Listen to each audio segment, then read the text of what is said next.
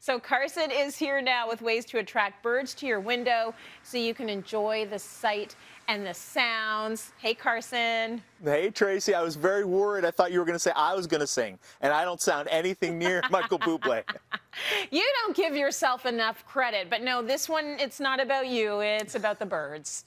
It's about the birds, and that's exciting for me because more and more people in North America are actually taking on birding. In fact, it's number 1 and 2 with gardening, and as you can see in my backyard, I've got lots of feeders. How about in your space, Tracy? Any bird feeders? We had sort of a janky old little bird feeder that did not stand the test of time, but honestly, it was so lovely to have that outside the window because so many birds came through, hung out, ate. They weren't the only ones that were eating there. We also had squirrels in there. But it was really lovely to see them out there hanging out because it's winter and sometimes we don't have a great view of anything but snow. So it's nice to get a bird feeder that works. It's true, and I suspect we're going to spend a lot of time indoors this year. So having bird feeder outside is perfect, but the right bird feeder and the right bird seed is key, especially if you don't want to attract any of those unwanted guests, like the squirrels, the raccoons, and people even have sent pictures of bears eating out of their bird feeder. That's terrifying, and we have not had any bears, thank goodness. I can't even imagine seeing a bear walk down our neighborhood, but tons of squirrels, and man, they're greedy. They just take the food right from the birds. So later on, we're going to talk about the proper bird seed that's going to just be for the birds. But right now, I want to talk about the bird feeder. So what are the different types out there, Cars? Well, there's 4 main styles that I like that I've got on my own collection. And this one is probably one of the most popular. This is called a fly-through. Now, I like it because it looks like a big red barn, but the birds literally fly through it. Hence the name. In the tray at the bottom is where you put all your seeds. This type of feeder is going to attract bigger birds, blue jays, magpies. The key, though, if you're going to choose this style, is that it has mesh on the bottom. This mesh allows moisture to flow through. That way you don't get any mold happening, because mold is bad for birds. Another style that I really like, and this one's a little bit smaller, but you can get it in many sizes. This is called a hopper. I'm going to pick it up here for you to see. The hopper has seed that fills up in here. In fact, I'm going to lift this up a little bit here so you can see, tip it back, and I'm going to put some seed directly into it. This style is great because you don't have to fill it up as often. In fact, the birds, as they eat from the hopper, you can see the level so you know when you have to go out in the snow to fill it up.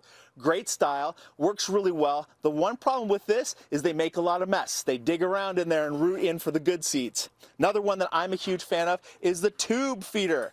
Tube feeders are literally tubes that have holes in them. The seed goes down into the tube. Birds land on the little post there. They can get in and eat out of the hole. If you're going to go tube feeder, choose one that has a removable bottom. This removable bottom makes it really easy for cleaning up inside. And that's something that you're going to want because if it starts getting funky down at the bottom, really difficult to get down in and clean that out.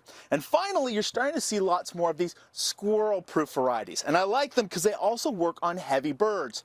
When the squirrel or the bird gets onto the base, it actually closes. It shuts down, so it prevents them from accessing the feed. It just shuts down nicely. And you can adjust the weight on this for squirrels or for birds. So what do you think, Tracy? Any of these work for your outdoor space? Well, the last one would be interesting to see because I just feel like the squirrels would find a key and figure out how to get in anyway. But I love the idea of it. You know, the one I like the best is the drive-through or the fly-through. That is gorgeous. My question, though, is do you put that fly-through? Is that in a tree? It looks kind of big. The fly-through version can be hung in a tree. It can also be mounted on a post. So if you're worried about squirrels, you can mount it on a post in the garden or in your yard with a baffle around it to stop the squirrels from coming up. The key, though, is the right seed into these feeders. That is something that you really want to be selective about. So let's start with sunflowers.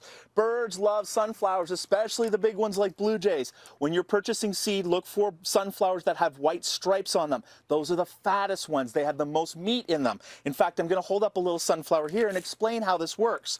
This is actually a dried sunflower head. And the outer seeds on the outer edge are the biggest. They're the fattest because they've had the most time to grow, where the seeds on the inside are the skinniest and the smallest. Often, when these are harvested, the outer 2 inches of the sunflower is used for human consumption. Then we have sunflower oil, and the stuff in the middle, which isn't very fulfilling for the birds, is usually what goes into bird seed. So keep an eye out for those striped bird seeds or sunflowers in the seed. Also, if you're trying to get a collection of birds, go with the mixed seed seed like that. Mixed seed brings in a bigger variety of birds. Chickadees, nuthatches, they all love it. And finally, if you're really trying to stop the squirrels, don't go for bird seed that has cayenne pepper in it. A lot of those bird seeds that say they're squirrel proof actually hurt the animals. Instead, go for a collection like this one. And what they've done is they've chosen all the seeds that squirrels don't like that birds do. So the birds come, the birds are happy. The squirrels, they're like, no, hey, we're going to move over to your neighbor's yard instead. Perfect solution for you. Oh, I love that. Okay, no cayenne pepper, no burgers, no steaks. You don't want the squirrel, you just want the birds. Carson, thank you so much.